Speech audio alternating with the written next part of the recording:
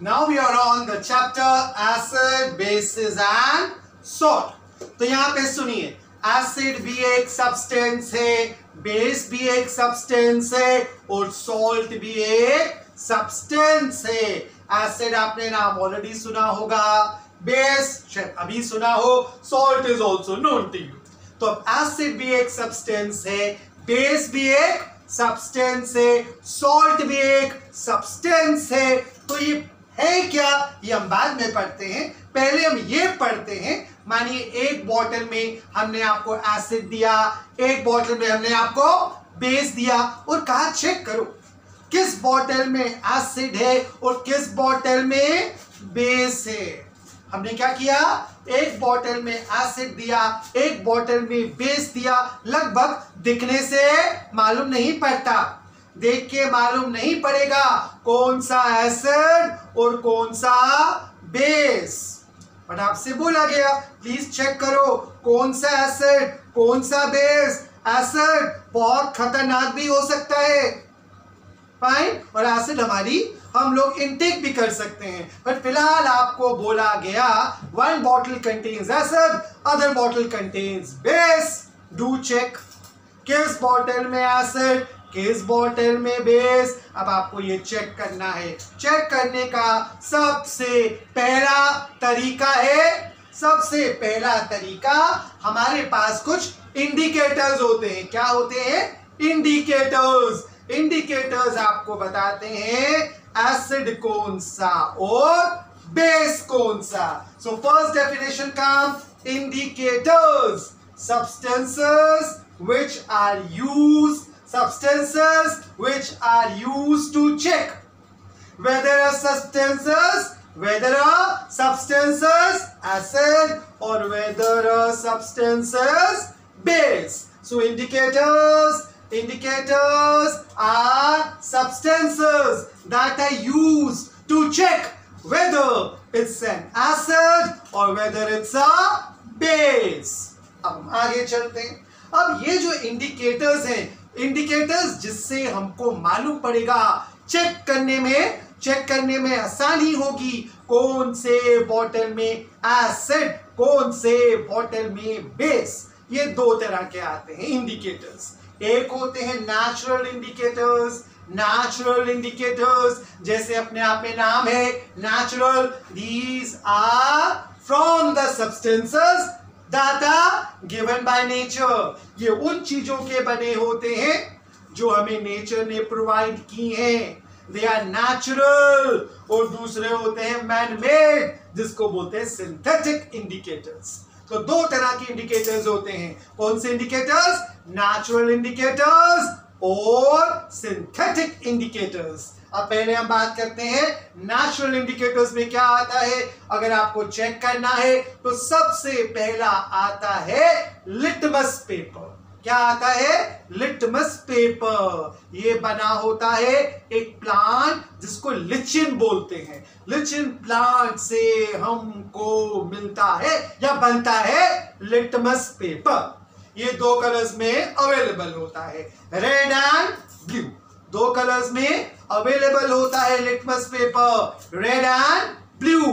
अब आप litmus paper लो, acid में डिप करो। अगर एसिड में ब्लू लिटमस पेपर डालोगे तो रेड हो जाएगा और बेस में रेड लिटमस पेपर डालोगे तो ब्लू हो जाएगा। सो एसिड क्या करता है, acid changes blue litmus to red and the base changes red litmus to the blue. Again acid में litmus किस कलर का डालोगे, blue, तो क्या हो जाएगा, red हो जाएगा। और बेस में अगर red litmus डालोगे तो वो blue हो जाएगा। ये लिटमस पेपर। अब घर में हमारे पास लिटमस पेपर नहीं था, कोई बात नहीं, टर्मरिक काम करेगी, टर्मरिक हल्दी काम करेगी। टर्मरिक लेनी है, एक कार्डबोर्ड पे लेनी है, टर्मरिक को थोड़ा पानी डाल के उसको पूरा कार्डबोर्ड को या एक पेपर को टर्मरिक कर देना है। इन शॉर्ट बोलो तो उस पेपर पे हल्दी का पूरा लेप लगा देना है। अब उससे भी हम चेक कर पाएंगे। अगर टर्मरिक लिया है, अब उस पे एसिड डालो, टर्मरिक के लिप के ऊपर एसिड डालो तो येलो हो जाएगा, और अगर बेस डालोगे तो रेड हो जाएगी। टर्मरिक भी चेक कर सकते हैं वेदर इट्स एसिड और वेदर इट्स अ बेस। ऐसे ही आता है चाइना रोज। चाइना रोज के पेटल्स के ऊपर अगर डाला जाए acid, it turns to dark pink, base it turns to green. ऐसे ही आता है रेड कैबेज का जूस।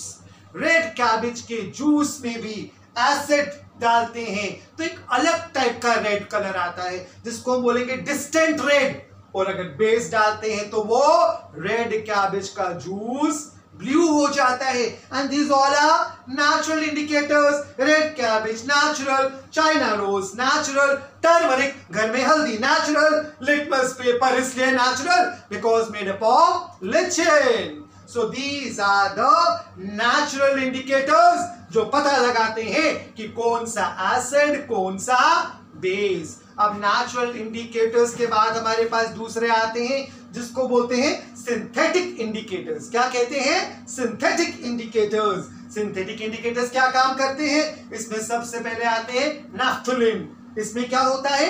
इसका ओरिजिनल कलर कलरलेस होता है, इट इज कलरलेस।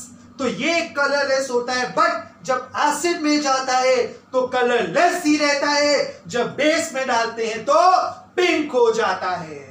ऐसे आता है methyl orange. Methyl orange acid के साथ रेड हो जाता है और बेस के साथ येलो हो जाता है। So these are to synthetic indicators जिससे हमको मालूम पड़ता है कौन सा एसिड है कौन सा बेस है।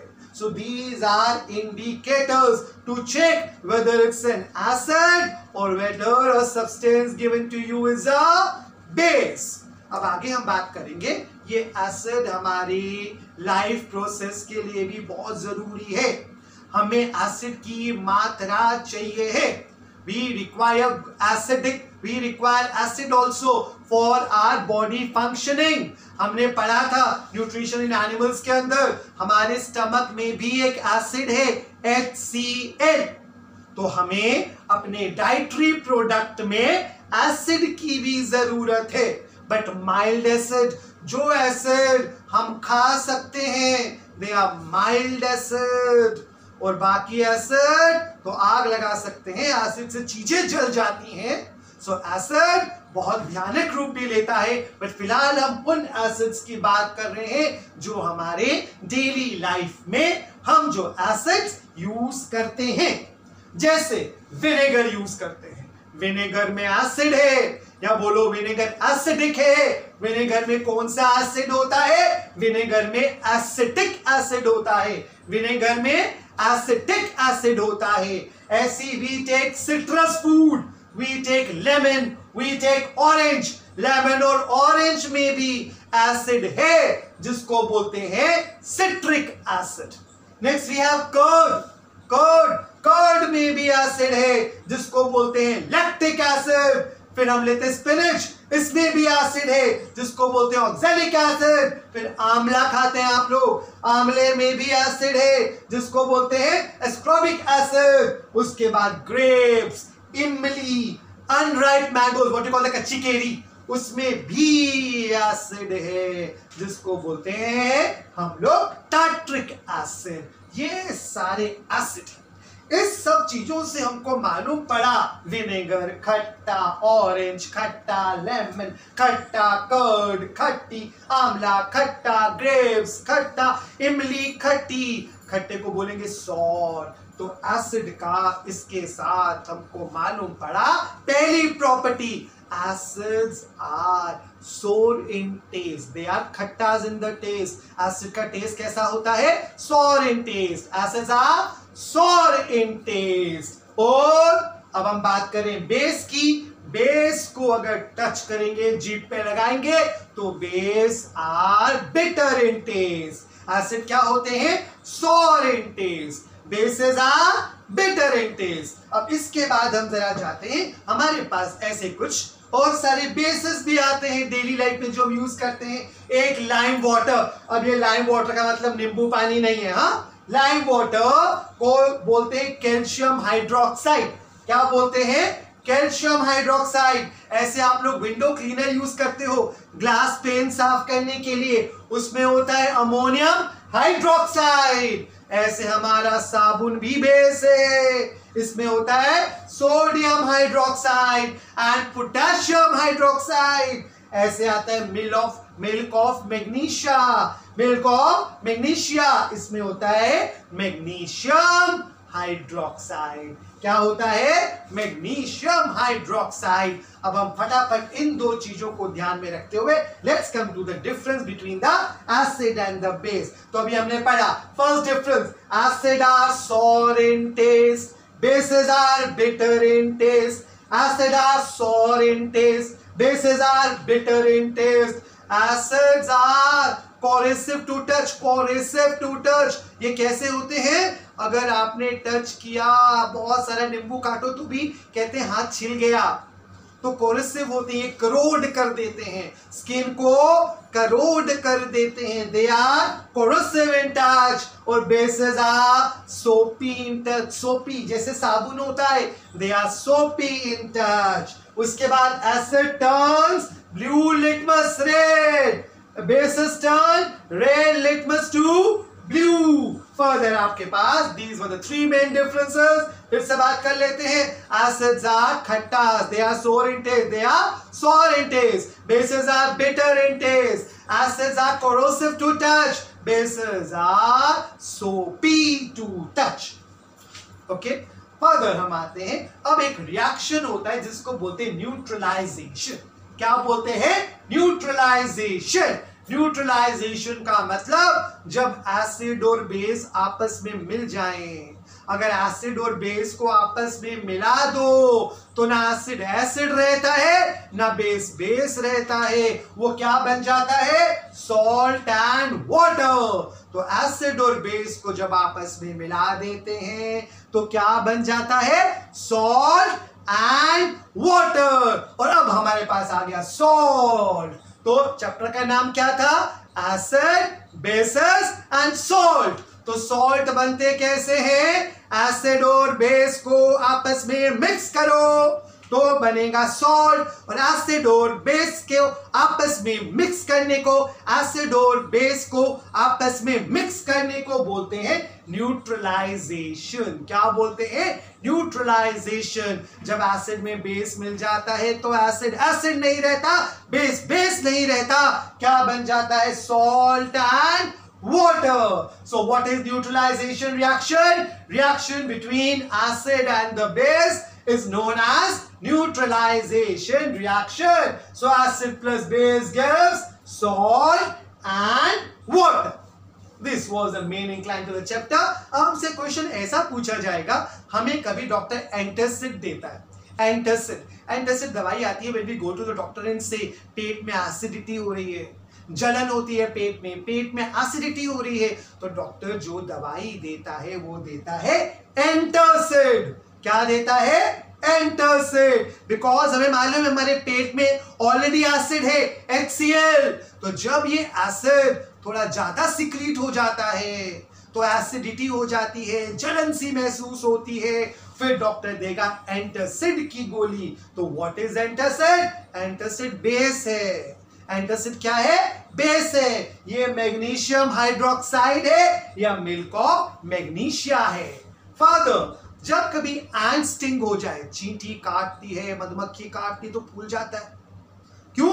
एंट स्टिंग के अंदर जब चींटी काटती है, एंट स्टिंग में जो वो आपके अंदर क्या इंजेक्ट कर देती है? एसिड। उसको बोलते हैं एंट स्टिंग। एंट स्टिंग में जो एसिड इंजेक्ट होता है वो होता है फॉर्मिक एसिड। क्या होता है? Formic acid.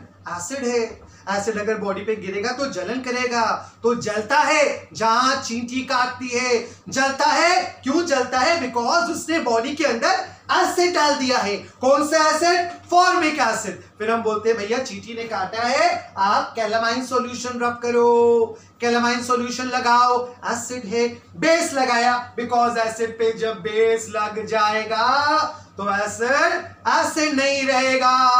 Ultimately calamine solution होता है जिंक कार्बोनेट।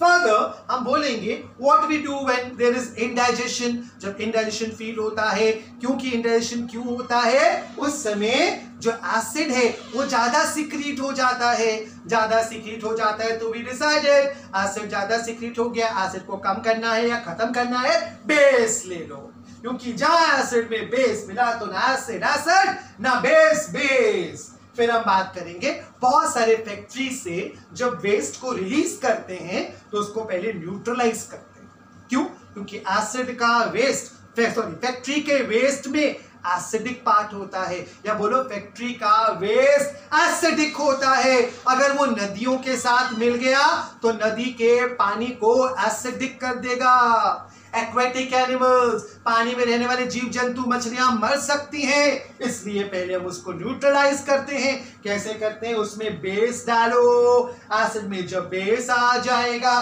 तो ना एसिड एसिड रहेगा ना बेस बेस रहेगा। क्या बन जाएगा? Salt and water. So this was overall chapter acid, basis and salt.